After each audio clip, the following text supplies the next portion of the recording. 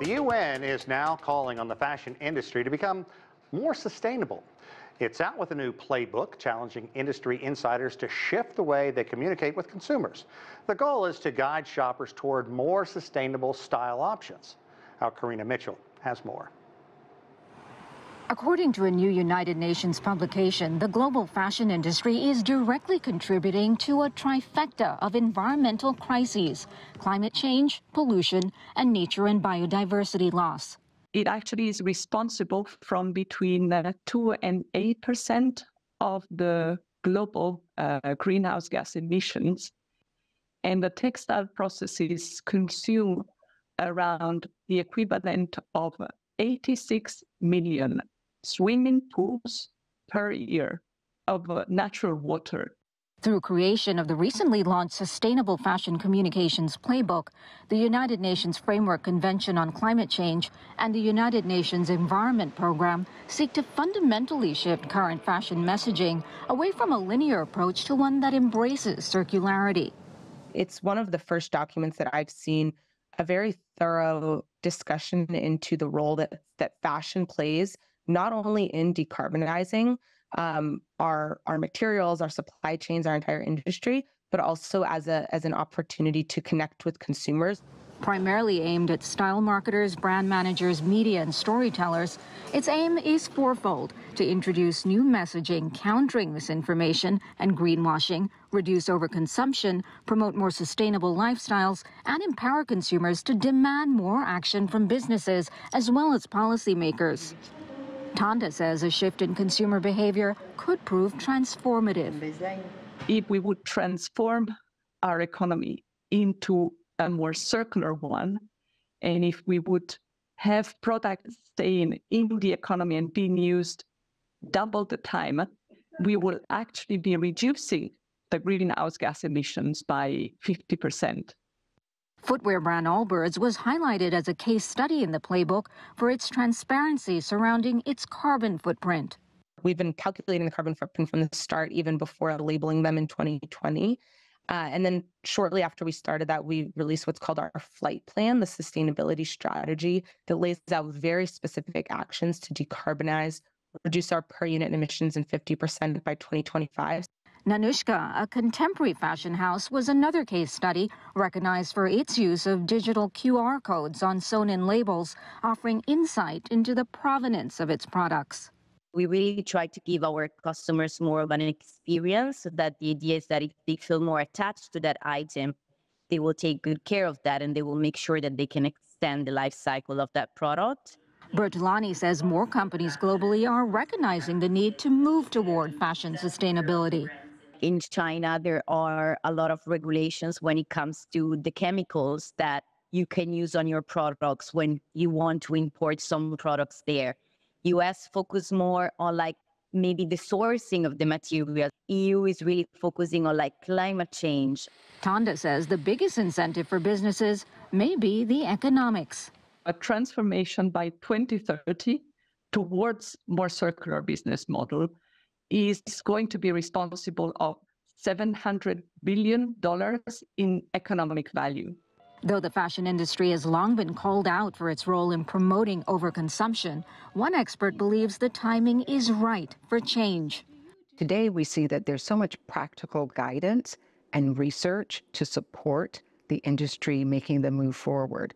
And if not now, we really lose the opportunity that we have for future generations. So this is the time. Karina Mitchell, CGTN, New York. Interesting. And let's take a closer look at just how the fashion industry is handling these calls for sustainability. Marci Zaroff is the founder and CEO of ECOFashion Corp, and she's here to give us her perspective. Marci, thanks very much. We appreciate it. Yeah, thanks for having me, Sean. Let's talk about some of the challenges that the global fashion industry is facing right now to be more sustainable. When you hear them all spelled out the way they were in Karina's story, you kind of get the sense, well, yeah, I kind of get why it's such a big deal. You consider everything that's grown, all the manufacturing, and then the process of putting clothes, shoes together. There's a lot of room.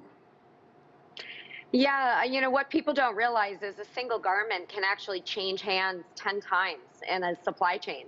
And every time that it's changing hands, there are more impacts, there are more markups, And when you look at the way that major fashion houses or brands or retailers are buying, typically their departments and their companies are very siloed and they don't talk to each other. Marketing versus design versus sourcing versus finance.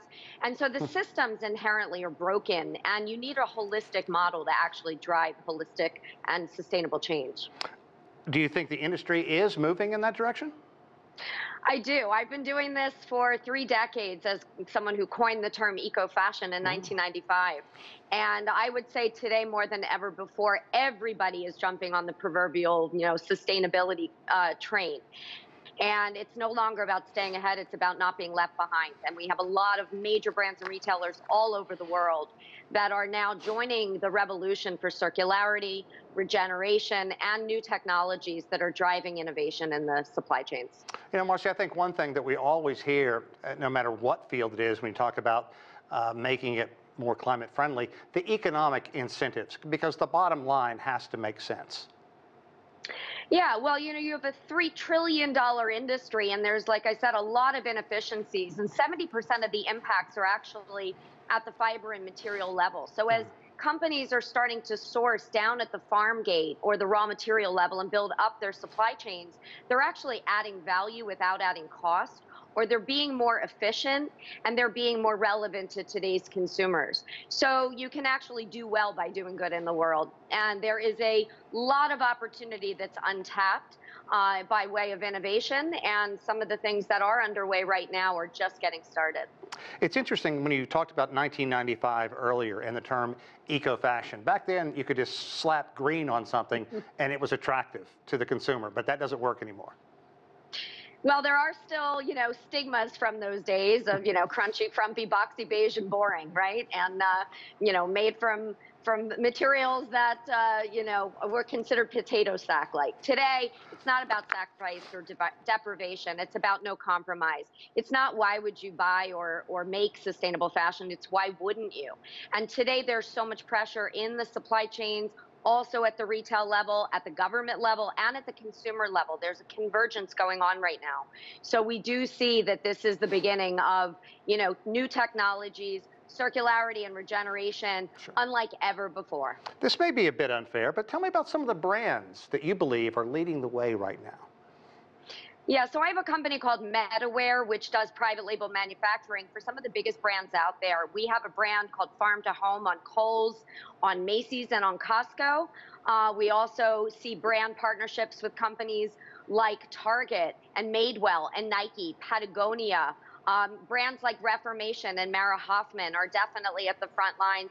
And I have a brand called YesAnd.Style, which really sums up my mantra, which is, yes, you can have everything you want in the way of style and quality and price, and have a way to make a difference to human and environmental wellness, farmer and worker welfare, and future generations.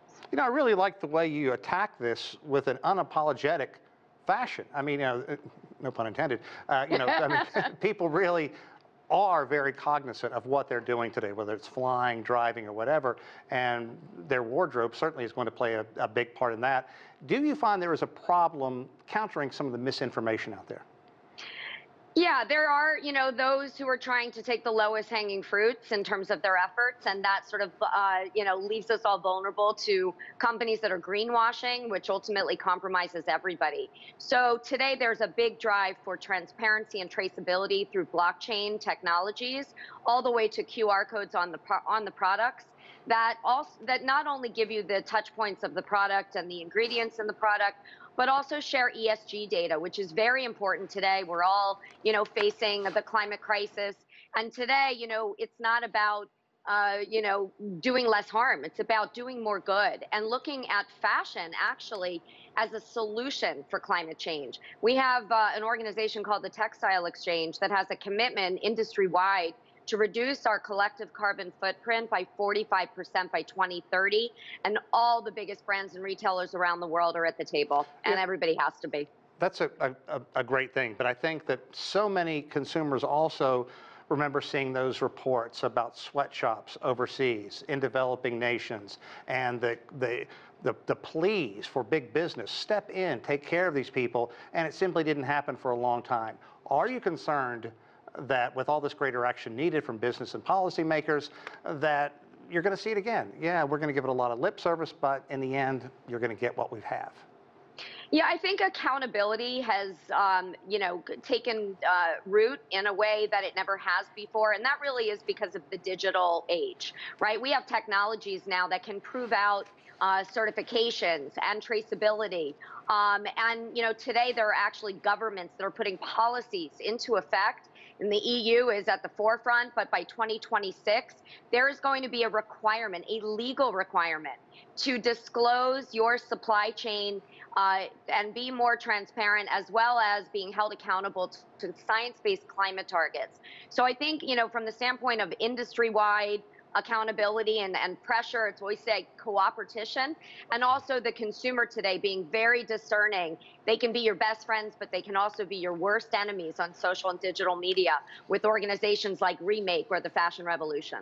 Great. Marci Zaroff, thanks very much. We appreciate your insight. A lot to chew on there. Thank you. Thanks for having me.